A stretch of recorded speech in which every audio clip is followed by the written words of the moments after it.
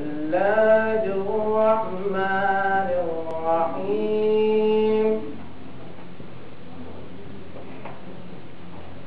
فأقبل بعضهم على بعض يتساءلون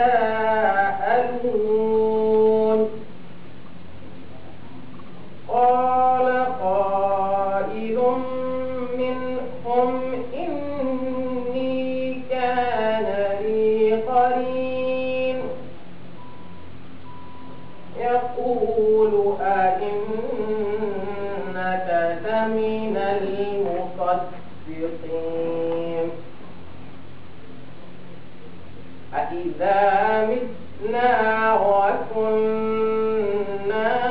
ترابا وعظاما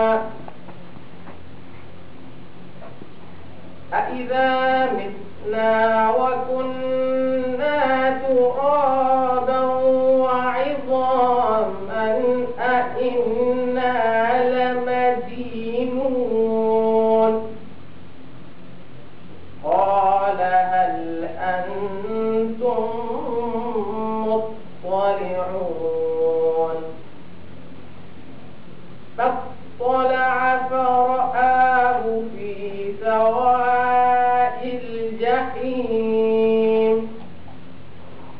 قال تالله إن كدت لتردين ولولا نعمة ربي لكنت من المحضرين صدق الله العظيم.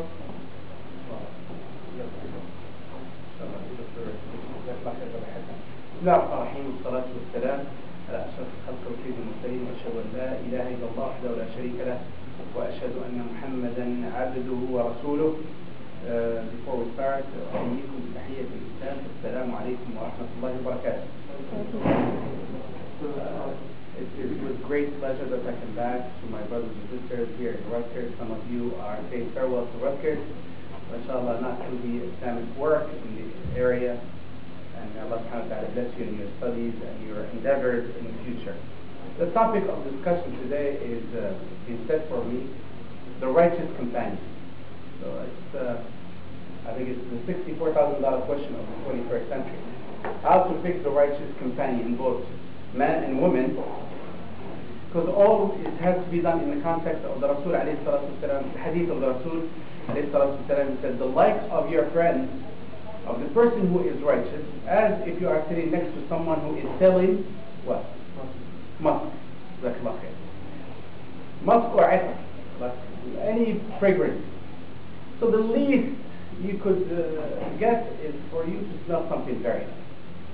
Or he may lend you some and you could go, or you buy something and it's superbly good deal. Or the like of a bad friend is if you are sitting next to, let's see from sister.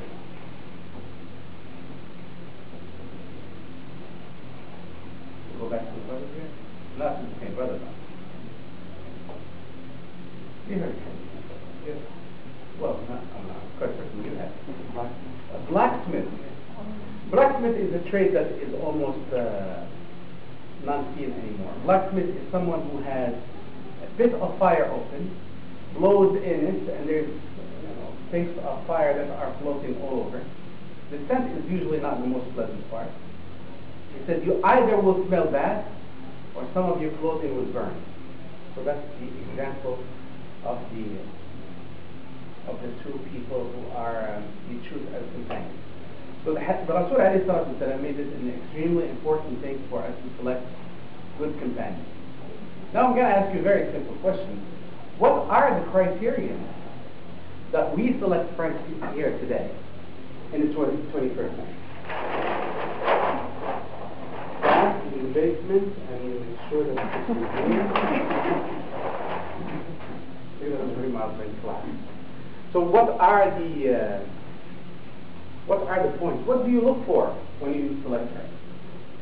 And be honest with yourself. How many people have friends now? Okay. Yeah, two. is the something, first thing that you look for?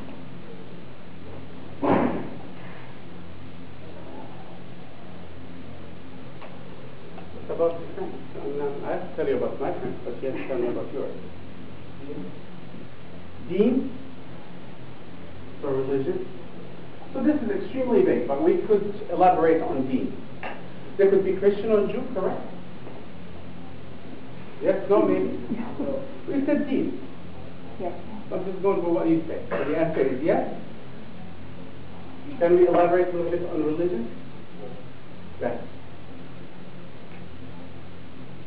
So someone is on a deen. So you look at like someone like myself, and you go like, wow, this is the best friend I could have. He has a nice beard, mashallah. He's a sheikh, he has a hat. The rest is history. But you have no idea what my characteristics are. No idea.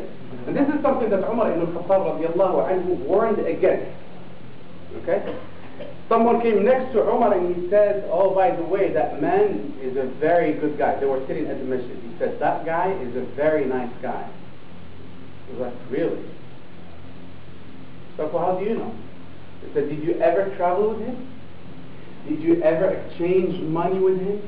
Did you ever have any regular dealings with him? Or just because you see him and the word in Arabic, and you lower his head to the salah, you say he's an excellent man?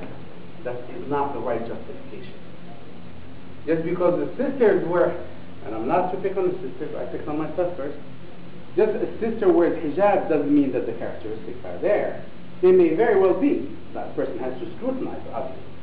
You just don't take a face value.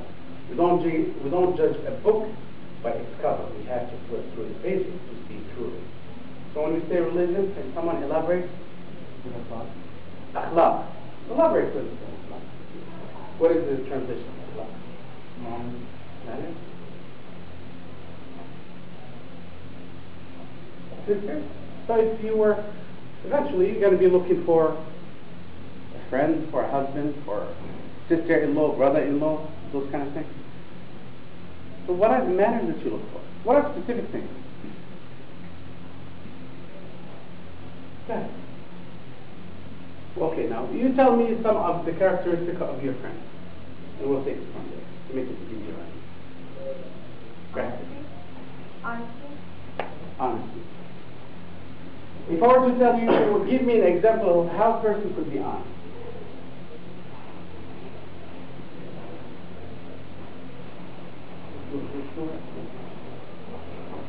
I'm listening.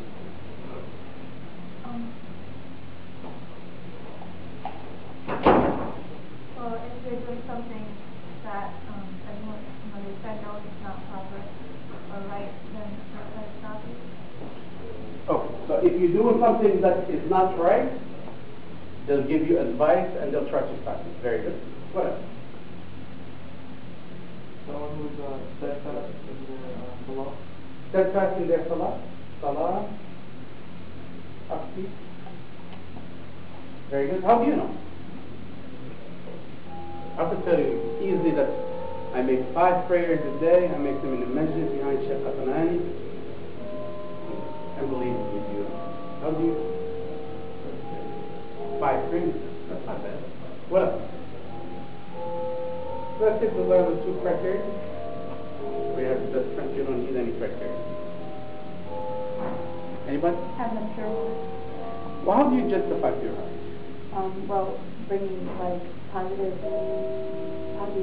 energy to you and Positive energy. Elaborate. well, So like let's say you come in and you're like, how would I bring that positive energy to you? Well, that person, like, if you have a problem, you know that they would be honest with you at all times and not all the time. Yes. And But positive. No, I think the point is very good. I'm stalking you now. It's not a present that you want to see in your face. But how does the person bring that positive? Let's say I am sad today, and you want to bring some positive energy in me. How would you do that? encouragement and, Okay. Thinking positive, maybe? Positive thinker?